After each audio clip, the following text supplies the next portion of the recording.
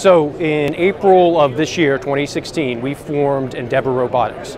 And Endeavor Robotics was formed from iRrobot's military division.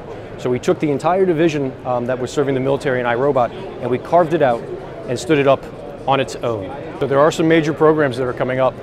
There's a program called CRISI, there's a program called MITRS Inc. 2, and then there's a program called IDRIS with the Navy. We are strongly positioned to win all three. We are partnered with Leidos on the Navy's IDRIS program, and we are going after them aggressively. We're in a strong position. So this is an example of some of the new technology that we've been working on, adding autonomy to our robots. So the robots become smarter and are able to do more of the mission on their own.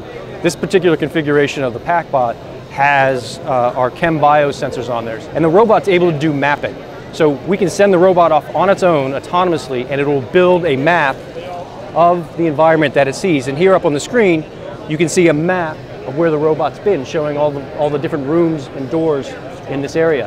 And as a robot goes through that area, not only does it build a map, but it can overlay any hot spots that it detects on that map, indicating with a yellow or red whether there's been a sensor hit or a sensor alarm. So we can get a full picture of what's inside a building or what's downrange and around a corner, all in an integrated map view.